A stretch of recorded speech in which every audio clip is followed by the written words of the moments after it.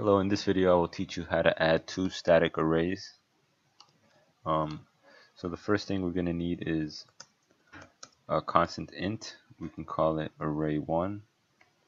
Let's make it of size 5, and let's make the other array of size 4. The reason you need constant is because the compiler will know at compile time that this value is fixed. If you don't put const and just int, the program is not going to run the way I'm going to teach you. Alright, so let's make the first array.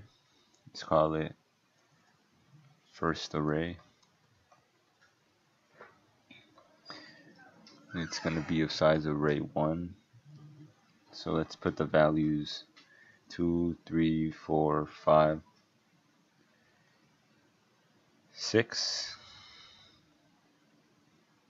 And the second array is going to be of size array 2. And let's put the values 1, 2, 3, 4.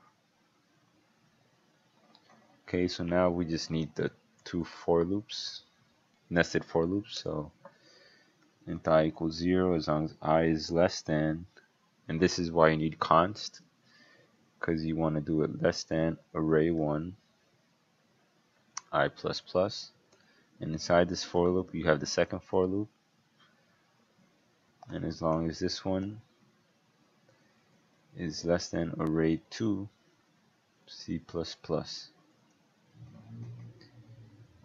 Okay, so here's where we're gonna give out the answer. So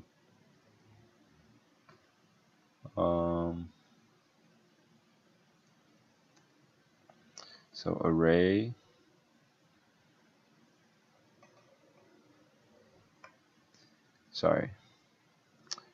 I called the first array I plus, called it second array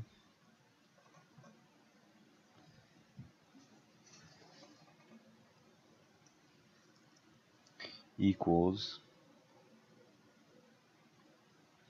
so it's going to equal first array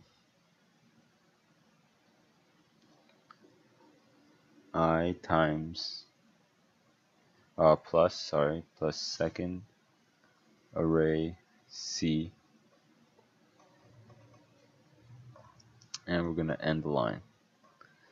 Alright, so this is going to take the first array at position I, which is going to be the first one, plus the second array at position C, and it's going to keep adding those values, and that's pretty much it. So let's finish the program, return 0, and let's see how it runs.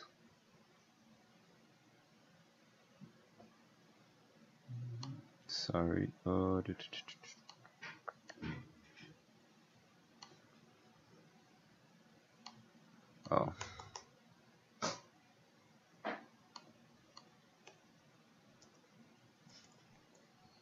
Okay.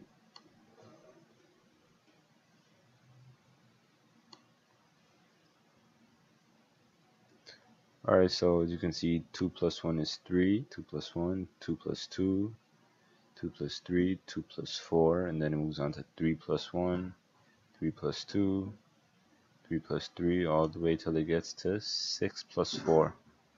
And that's about it. Thank you for watching.